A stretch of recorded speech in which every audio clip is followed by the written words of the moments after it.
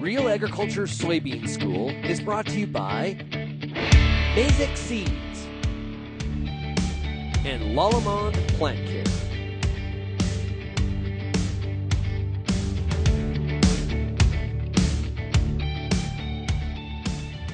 Hi, I'm Bernard Tobin. Welcome to the Soybean School. Today I'm at Courtland, Ontario at Robinson Farms, catching up with Henry Prinzen from Basic Seeds. Sir, how's it going? It's going great, Bern. How are you?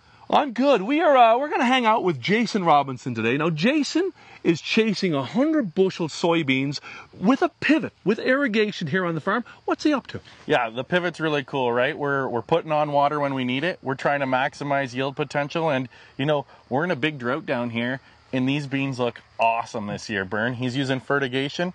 We're timing the water management. We're using other stuff like fungicides, variety selection, really important. And then at the end of the day, look into the future, maybe some variable rate populations on the soil type changes here. Here's Jason Robinson.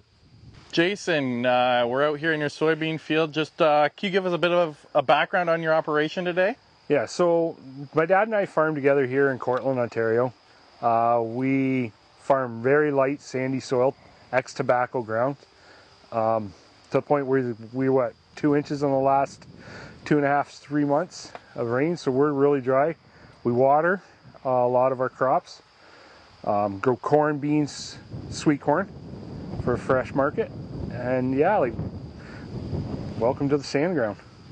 So Jason, we see the pivot here. How long have you been watering beans? What's our goal? What's our yield goal even when we water these beans here? And what could it look like if we didn't have water here this year? So we've been doing beans for about 3, maybe 4 years. We're just trying to gain more yield out of the land we own. We're hoping to see 100 bushel beans, that's our goal. If we don't get rain, I'm expecting this area, you're going to see a lot of everything under 30. So this, we are aiming for the 100. Don't know if we'll get it, but that's where our goal is. So we talk a lot about water management or when beans need rain. We hear, August makes beans. So when are you watering and how much are you watering these beans? So in the month of July, we did water twice just to keep the crop alive because it got so hot and dry. We're only putting a 1/2 inch of water down at a trip. And then when August comes along, then we, they always say August and September make bean yields. So then we really went at it and still only that 1/2 inch a pass, but then we tighten the windows up, and at least once a week it's getting a 1/2 inch, if not tighter than that. Tell us about the pivot system here, Jason.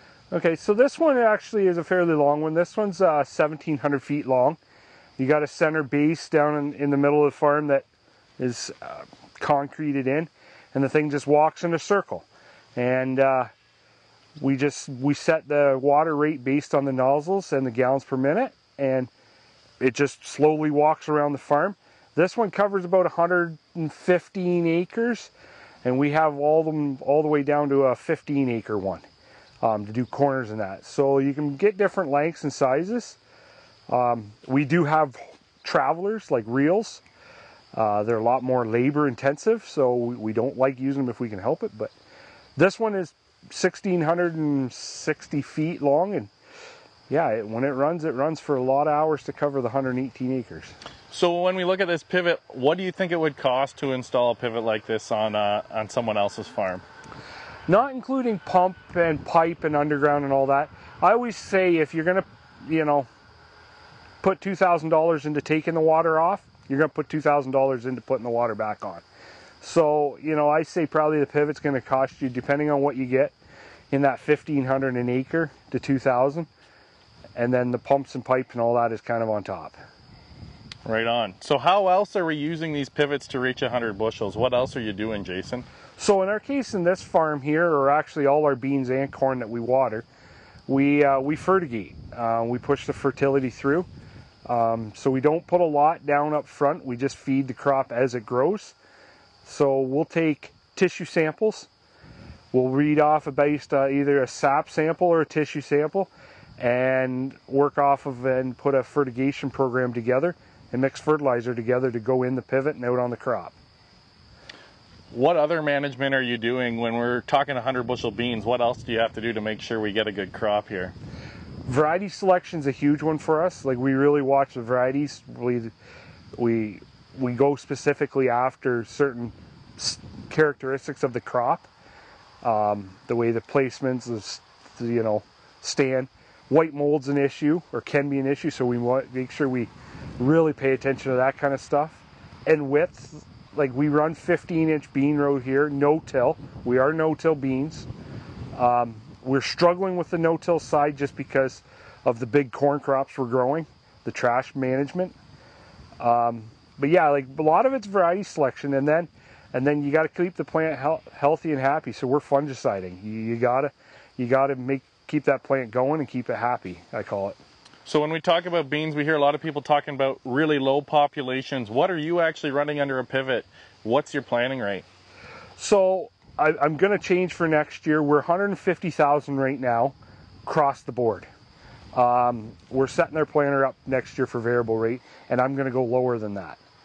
I actually want to go closer to 110, 120, especially in the heavy ground, because their beans are just getting so big and rank. But right now our aim is 150 planted, so 140-ish, give or take, final stance. Hey Jason, a couple quick questions to wrap up. What about the flexibility does this pivot give you? And, for the guys that are wondering, what kind of ROI is this pivot going to be? So with us, if we're dry in May, planting season's really dry, well, the flexibility is turn it on and germinate a crop. We essentially have taken a lot of our risk of environmental risk out of moisture, lack of moisture here. So it allows us to do anything we want all season long. We can even do frost protection with it. If we're going to get an early frost and the corn's up and it's going to chance of getting burned off, we can run it through quick and protect it, or try to protect it. ROI, like when we bought this one, we budgeted on a 5-year turnaround, and it was not a problem to do it. Now with the increasing cost of equipment and that, I think it might have to be stretched out a little longer than 5 years, but it's still not a 10-year program, right? Like, you think you can ROI it quicker than that. Great stuff, Jason. Appreciate you making the time for Soybean School. No problem. Thank you very much.